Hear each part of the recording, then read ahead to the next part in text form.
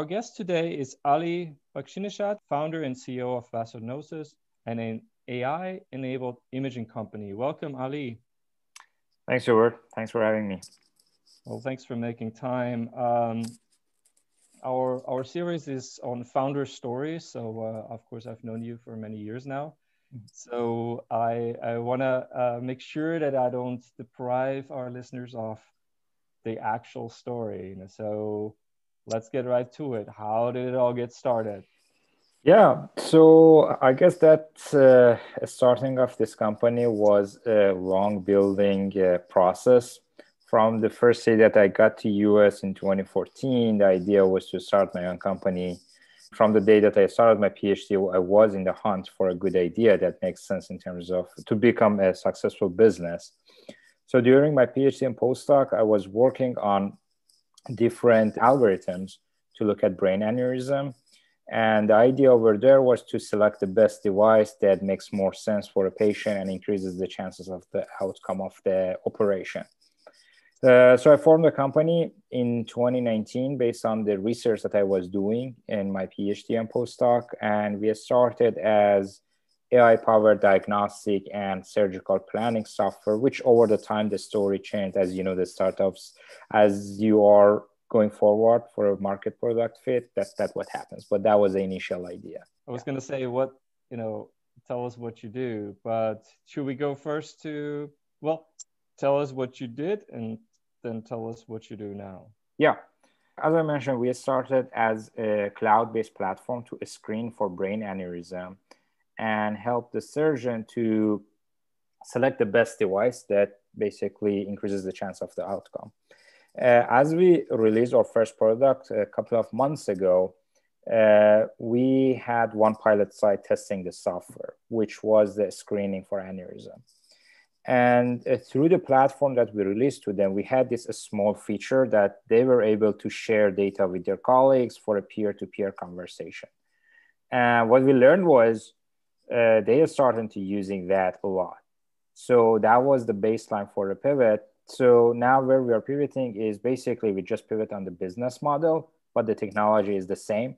We have our cloud-based AI screening for vascular diseases, but then the business model instead of essentially charging the hospital for a screening, now we are following a business model similar to Box or Dropbox for data sharing, peer-to-peer conversation. So think of it as a combination of AI screening with the Slack and Dropbox, essentially. And so that's one of the first surprises. But I guess it'd be like people use Instagram messaging as one of the primary, ways to communicate, and that's kind of crazy when they're much better purpose-built platform. But some people just use it, and so yep. I suppose you came upon something that has a lot of value to doctors.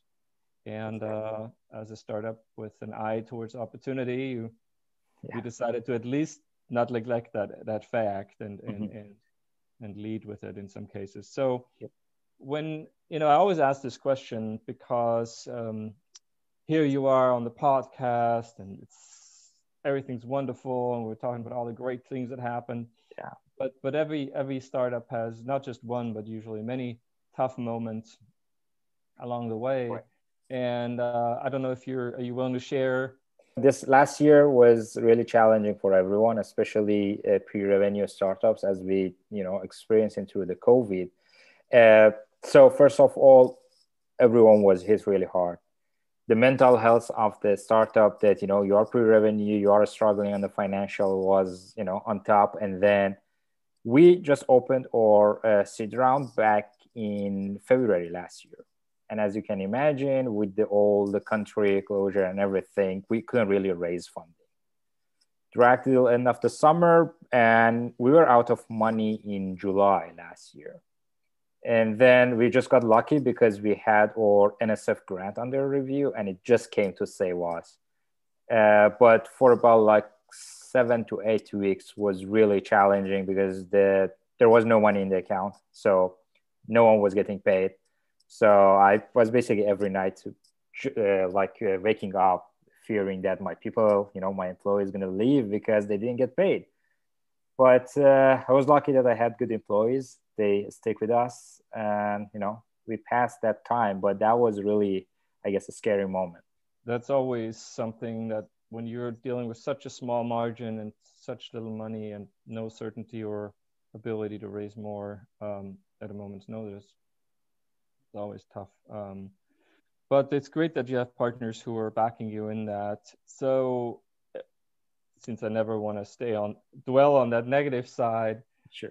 as every startup too, you discover things that are a great blessing. I suppose you mentioned one already, that the NSF grant coming through, but what are other surprises? So startups always, in hindsight, it always looks like, hey, you started here and then you got to here, and people think it's some sort of a almost straight line. And of course, the truth is it's like valleys of death and peaks of excitement. But on the peaks of excitement, or what are some of the things, or what's the one thing, if you have one? The biggest surprise was the what basically led to our pivot in the business model.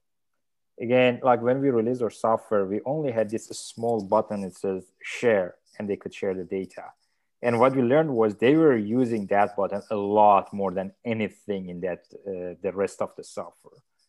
And that was really, the I don't know, super exciting moment, as well as a really surprise to us, because we didn't really know that the physicians, they like to share with their peer. And then after we were like asking question about them, like why they are using that, what we learned was, as you mentioned, like people might use Instagram direct messages as a primary channel of the discussion because of just a preference or the platform that you're using. But when you come to the like physicians, because of all the HIPAA constraints, they cannot really use anything for that to have a discussion or ask for a second opinion. So what came to our surprise that there is no tool out there to make them capable of having that secure communication with their peer, to ask for a second opinion or share their ideas with each other. And that basically causes a lot of different waves inside our development or business model changes and everything, which was a big surprise. And as soon as we made the pivot, we got a lot of interest from different institutes to just use that. And we're super excited about it. We're exploring that piece. But as you said, startups is always up and down, and you never know what works, what doesn't work. We're just here to enjoy the ride, experience different models to see which one going to stick and which one has the best product market fit. And I know you have a variety of people on your team, and you also built basically an advisory board. I mean, I know you have some people that you go to and ask your opinion. Can you tell us a little bit about that piece? I mean, how did you find some of these people? Who is it you're talking to? Obviously, team members are always number one, but then there are also these other people that might have different bits of information. I guess I usually try to think of my advisory board into 2 to 3 different categories. The first one is the people that are our potential end users. These are the physicians that we're trying to build products for them. The other category is the business people that they work in this industry for years and years. And the third category that I'm just newly starting to develop is people like myself that they been in this business. They started the startup, raised funding, and built or found their own product market fit. So I usually look at this like 3 different categories. On the end user side, I usually like to get introductions to them through my investors, such as yourself. If you remember when I was in Dallas, you made introduction to Jeff, and Jeff is still one of our best advisors. And he's potentially our end users that once in a while we get together, have a discussion, and his feedback is really critical to me to understand what his needs are. And then through the network that I've built over this last 2-3 years, I found that the end users that I have a few that I really go back to them, ask question about how they want to interact with such a software. If we build this product, if it makes sense, doesn't make sense, I'm kind of customer discovery and iterative with them. And because they are my advisors, they are like super critic and straightforward, because you don't get that honest feedback from strange usually. Then on the business side, I have a couple more people that they work in big corporations. They brought the products to the market. They basically commercialize big products. And those people are usually on the commercial side of it, what business model makes sense or not. And then the third group, as I mentioned, I just started building that, is the peer, other startup founders like myself that they had a success. And I just want to learn from their experience as well. Okay. Yeah, that's an important group. And especially this year when it's harder to meet them, it's good if you already have someone you can talk to about being a CEO, being a startup founder, and bounce ideas off of them just on the general side. Yep. Absolutely agree with that. So along those lines, any particular things that I mean, it sounds like when you came to the US, you had a particular desire to find something you could build a company around, but any advice on what would you believe somebody should do before they start a company, or some things that they should consider, or any specific training they should get, or anything that you can think of that would be helpful? Yeah, I think the biggest challenge for any startup, doesn't matter which field or what product they're looking at, is to find that best product market fit. After 2 years, I'm still struggling with that because, as you know, healthcare is one of the most challenging parts to introduce a new product into it. But I guess the essential of any startup founder is to have the skill to know how to ask questions from the end users to be able to identify that product market fit.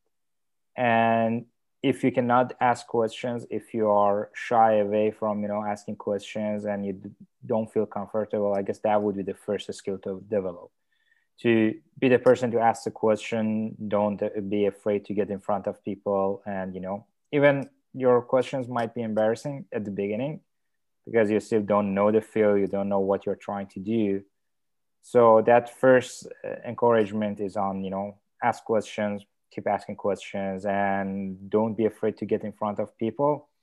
I think one of the best things to ask questions is lean startup methodology. The whole concept is about, asking questions. And that there are a couple of books in there that I can, share the names and everything with you after this call. But also those books would be a really good starting point. Just, Eric Ries's book. Yep, that one. Then there was another book on the lean startup that called Mom Question or something like that. I can send it after this thing to you. Yeah, sure. I mean, Eric Ries's book is called The Lean Startup, and then obviously there's a variety of other good ones, and we can attach them to this podcast as recommendations of yours as well. So actually, it's called The Mom Test. So that's a really short read. I think it's like maybe 100 pages. Say that the what test? The mom? The Mom Test. The Mom Test. Yeah. Like so the whole concept, mom as a mother. Yeah. Okay. So the whole concept is if you go with the worst idea to your mom and she always says, I love it, that's the best idea. But the idea is how to ask a question, even from your mom, that she cannot lie about a bad idea. So you're talking about lying moms? That's terrible. Yeah, well, moms tend to love their kids. They're never going to tell you that you have a horrible idea. So, yeah, the Mom Test is what they are actually training in the ICOR program, NSF ICOR program. And that's based on, how to ask questions. Okay, that's a cool book. That's a good idea. I'll put that on our reading list as well. Well, if we just want to take a couple more questions here. So one I have is, first of all, I want you to, people that listen to this are fellow startup founders, entrepreneurs, and anything you find important or for them to know, I'd love for you to share that. And the other thing is just on your business. How do you look forward 1 year, 2 years, 3 years or more? What do you see in your startup? So I guess on the first question, the one resource that I basically keep iterating on it, and every day that surprised me by what great outcome I'm getting on it, is to basically keep networking. And the networking is, you never know how you or who you're going to get in front of people. I know this last year been really hard to do that, but there are always tools to network with people and just run the ideas with random people as strangers, because all the time that still keeps surprising me is some people from other industries, they have a unique perspective to the problem that can actually help you to solve the problem, and people are willing to share their experiences. So the networking aspect of it is really important. So right now I'm taking about like 2 to 3 random meetings each week. So there are these different services that randomly matches you with the people in the field. Which ones those are? Is it the lunch? Yeah, Lunch Club. Lunch Club. And I found it really, good value out of it. Actually, I have a couple of angel investors that are interesting to invest in us that I met through the Lunch Club. So how does it work? Tell our listeners. Yeah, so Lunch Club is pretty much a matchmaker for networking. You put your profile up there and they randomly match you with the people either in your region or in your field. Depends on, which one you select. And each week you get 2 to 3 45-minute meeting with these people. You just chat with them, just network and see what they do, what you do, and see if you can help each other. So it usually comes down that, I learn from their experiences. I met people from Facebook, from Google, that these are like the research scientists there, or the people that they had a successful exit or they had a failure in the startup. And everyone comes with their own experiences that they are willing to share their experiences with you. Okay. So it's a really interesting concept to kind of randomly meet people, because at these times we cannot really go to a conference and meet direct people. There are some virtual conferences, but I guess after being in front of virtual meetings after a year and a half, people tend to shy away from these meetings. So now it's just about, what people you meet there randomly. So I guess about your second question, 3 to 5 years, I'm sure that we're going to have a lot of other challenges coming to us and going to be a lot of more up and downs. But one thing that I can see that where we are going is to build this community of the physicians, that they have a peer-to-peer conversation, which is enforced with the AI findings and the AI image screening tools. So we are envisioning this platform to become a community of the physicians, that they help each other with better patient diagnostic. Anything else you want to add? Other obstacles, ideas, wisdom? The wisdom would be just hang in there, I guess. I'm still after 2 years, I don't really sleep well every night. I don't remember when was the last time that I slept 8 hours straight. It's super stressful. So if you start this journey, make sure that you can hang into it. That's not an easy path forward. I think, one thing that you have that is important, I think, in a lot of entrepreneurs is you're an outgoing person, you're a friendly natured person, you seek opportunity and have a winning personality. And when I mean that, it's just you're willing to take a risk. I mean, just this lunch club, for instance, a lot of people would say, oh, I don't want to do that. That's full circle for me as well, because when I first got started in entrepreneurship, I was a researcher. So now, there was this breakfast meeting I went to, and I'd get all dressed up back then, with suit and tie, and then right afterwards I'd go to the lab, so I'd have to dismantle it all so people wouldn't make fun of me. And so I'm going to this meeting, and of course I'm the one guy in the whole room that nobody wanted to talk to, because I'm a researcher. Like, who wants to talk to a researcher? And so I'd know no one. It was mortifying. And eventually I'd know one person, another person. And as you grow, and you just have to put yourself out there. And if you do, I always learned one important thing, or I met one person in a meeting that was beneficial or helpful, not just to me, but also me to him or her. And I never regretted it. And but I got up at 6 a.m. to go to that meeting, and others just slept another hour. So if you're an entrepreneur, and Ali, I know you're the quintessential entrepreneur, you're a go-getter, then you take those opportunities and run with it. We're looking forward to seeing what the next iteration of your company brings, and we're going to be watching carefully and always be supportive of you. So thanks for making time today. Always a pleasure. appreciate you making time. Again, I spoke with Ali Bakhshinejad today, founder and CEO of Vasognosis, an AI-enabled imaging company located in San Jose right now. San Jose. All right. Have a great day. Thanks. Ali. Appreciate it.